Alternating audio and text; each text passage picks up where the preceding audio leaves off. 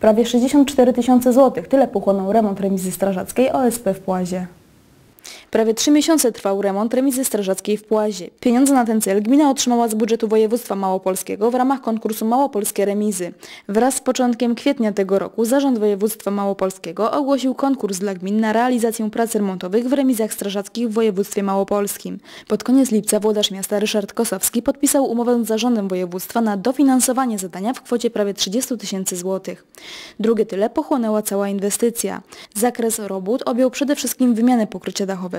Małą łyżeczką ma stale. Uważam, że prace, które zostały wykonane, bardzo nam pomogły, z tego względu, że dach już był tak przeciekający, że podczas jakiejkolwiek ulewy chodziliśmy z wiaderkami, podstawialiśmy, żeby nam nie zalało. Ponadto w ramach inwestycji zagospodarowano poddasze, w którym obecnie znajduje się siłownia. Całość wykonanych robót z pewnością wpłynęła pozytywnie na pracę strażaków wyjeżdżających do akcji pożarowych czy powodziowych, gdyż polepszyły się warunki pracy. W jaki sposób poprawiło to komfort pracy strażaków?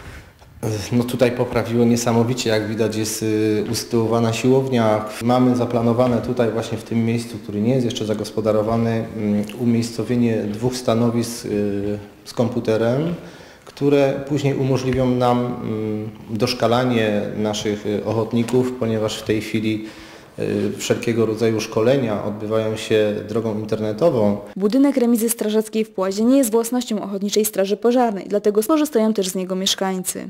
Mieszkańcy też mogą korzystać z tych pomieszczeń? Mieszkańcy mogą korzystać. Mamy w tej chwili taki kurs aerobiku i panie z naszej miejscowości tutaj się zbierają i sobie ćwiczą.